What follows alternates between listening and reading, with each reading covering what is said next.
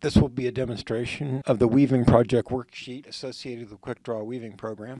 The project I'm going to set up here is the color double weave that I'd played with before. The Weaving Project Worksheet is an Excel template which is stored in the directory you downloaded the Quickdraw program itself from. So when I open that,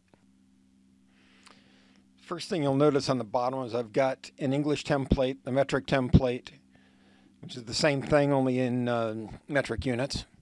The grid size calculator I'll talk separately, which is associated with the grid. And then the units page has metric conversion as well as the basic dimensions of what the other pages work from. I'll go back to the English template. The first thing it gives me is the question of if I've done a sample, I can feed in that raw information so it can then determine measured shrinkage calculations. If I don't do a sample, I can just fill in an estimate there. The next thing it's going to need is the thread information from the pattern. I'm going to go back over to the pattern. If I look at that, what it needs to know is how many ends of which color. So if I go to the project setup page, you'll notice that information when I ask for threads, that is here. It tells me the color. The index is out of the palette color index. The thread sizes and the thread counts. So I've got 32 threads of each color because of the pattern. You'll notice that information has been copied to the system clipboard. When I go back to Excel,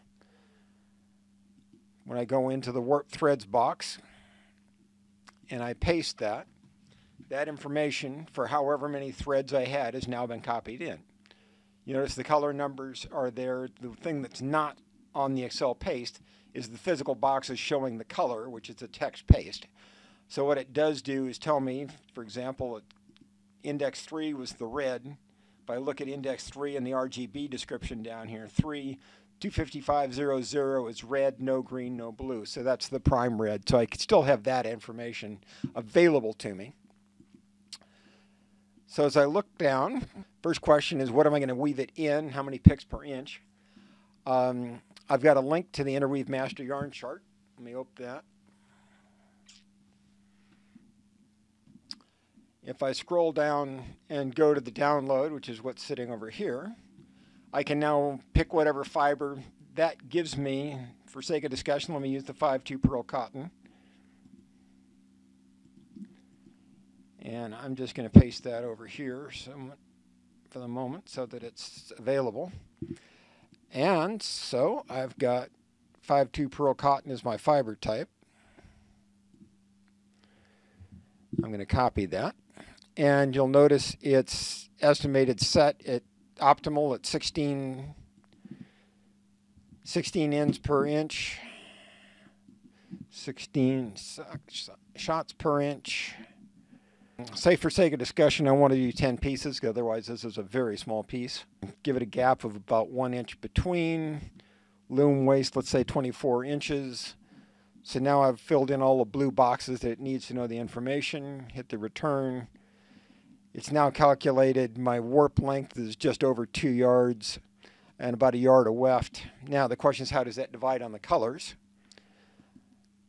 So the warp color was yellow, was the first one.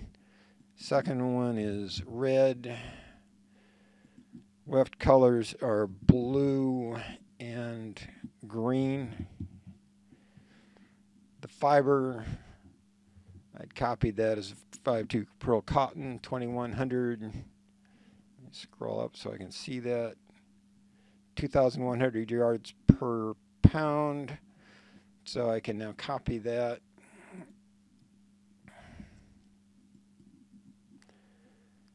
If I paste that here, and I can also paste that. Paste that down here. Okay, so it's now told me for each one of those 4 colors, and assuming they were separate as the program's assumption, how many yards of it, how many inches, how many yards, pounds. So I need a 1/2 ounce of each of the warp threads, and I need about 1/4 ounce of each one of the weft threads. So that tells me what I need out of stocks to buy or whatever. And you'll notice however many threads were in that pattern, This is a very wide spreadsheet. You can fill in and extend it if you really need to. So you can physically fill in as much fabric as you need, and that gives you the basic information of how much material you need. Thank you.